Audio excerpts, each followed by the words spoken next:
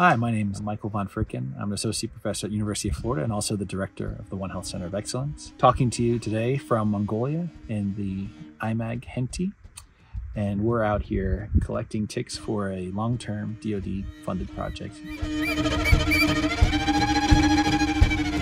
Why are we studying tick-borne diseases here? They impact both livestock and human health, especially out here where pastoralists are interacting with animals on a daily basis. And you can really see where One Health comes together in Mongolia with livestock, humans, animals, and the environment. I met Dr. Michael von Fricken in 2015, and since then we are still working together. These pathogens influence not only the animal health, but also public health.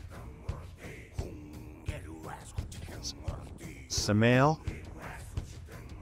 We are in Henti province, collecting ticks.